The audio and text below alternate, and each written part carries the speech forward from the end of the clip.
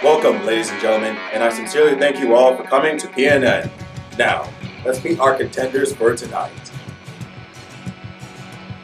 His moves and skills are the greatest wonders of the world, Nate Seago.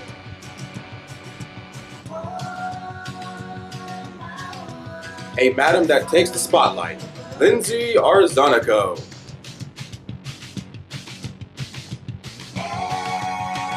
The man behind the music and putting on a show, Zach Evans.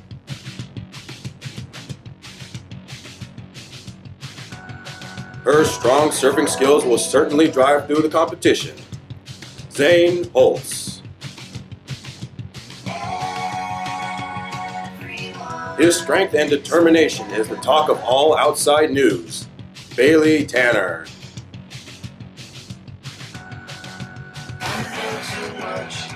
And in this corner, the man with the plan. The man who started it all, and PNN's head director, Mr. Starcher. Now, prepare yourselves for an incredible show. Good morning, Pace Pirates. And welcome back to PNN. Today is Thursday, October 14th, 2021. Please stand for the Pledge of Allegiance and the Pace Pledge.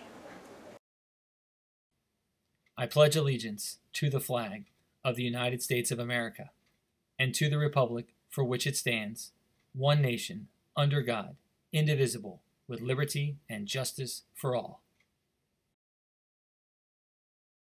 We at Pace treat everyone with fairness, kindness, and respect.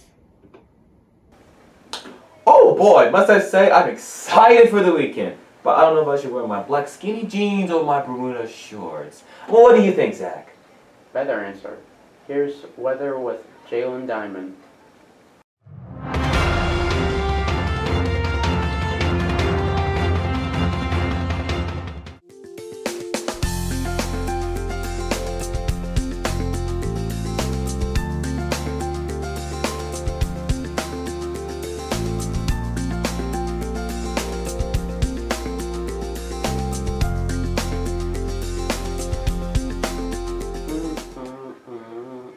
Oh, I know. Is that the big time theme song? Correct. However, that was a little too easy. Now, let's test your music knowledge with Shannon's new segment, Guess the Song.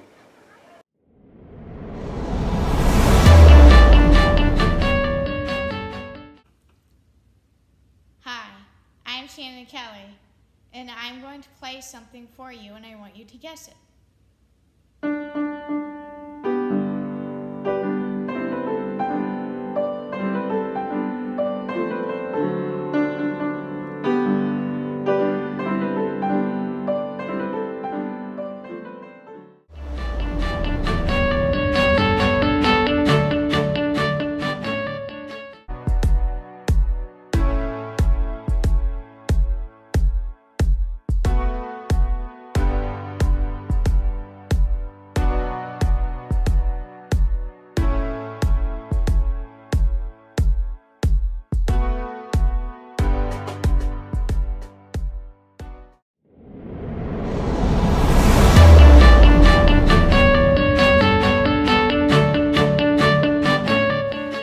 Now here's Super Soccer Stars with Tristan Williams.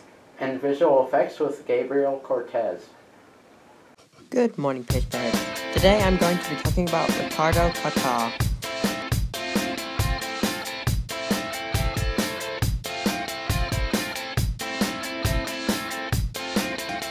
How did Ricardo get his nickname Kaká?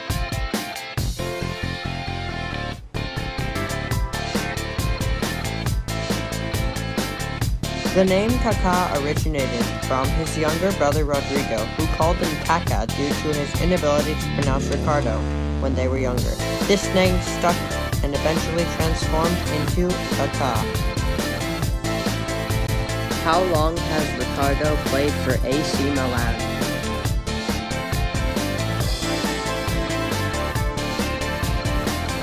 He has played for AC Milan for 6 years.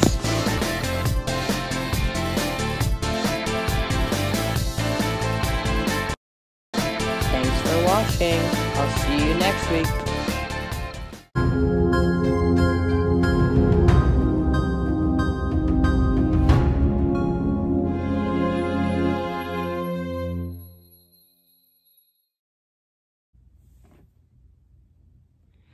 Hello, welcome to Visual Effects with Gabriel. And today we're going to have some fun filming a lot of Star Wars miniatures. Like they do in the late 70s and early 80s. If you have some Star Wars toys lying around, this would be a fun experiment to try. So in 1977, as they were filming the original scenes, they would have to film, they were just moving the camera instead of a model by using a motion controller.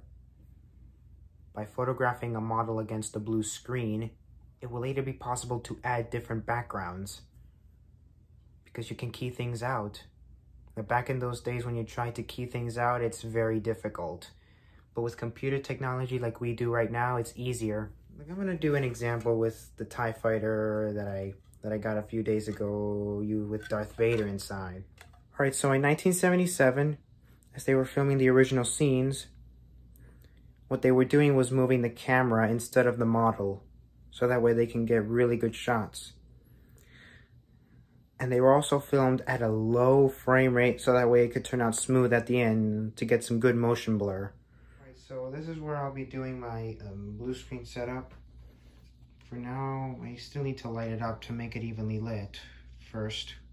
There you go, a single light source will do the trick, so it'll look like a sun or something.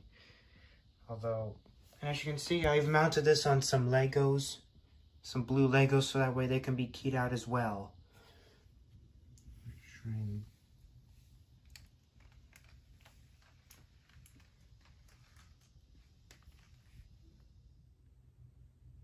So here's what the final result looks like.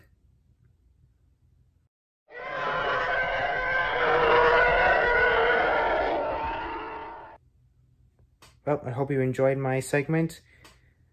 Thank you for watching this segment. Stay tuned for more, because more is always on the way. Now that was visually pleasing. I couldn't agree any more with you. Now here are the white doves. Quote of the day? And birthdays!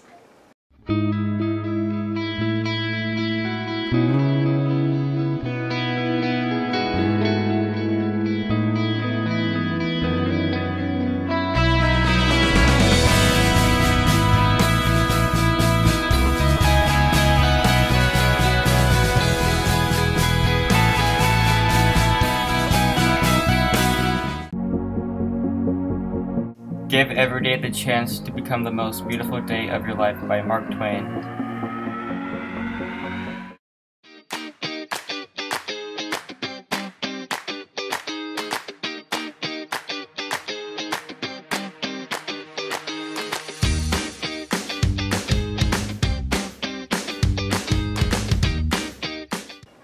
Now I want to give a special shout out to Miss Grimm for her birthday yesterday.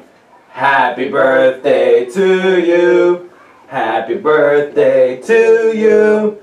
Happy birthday, dear Mrs. Grimm. Happy birthday to you. That's all for today, Pace Pirates. Bye.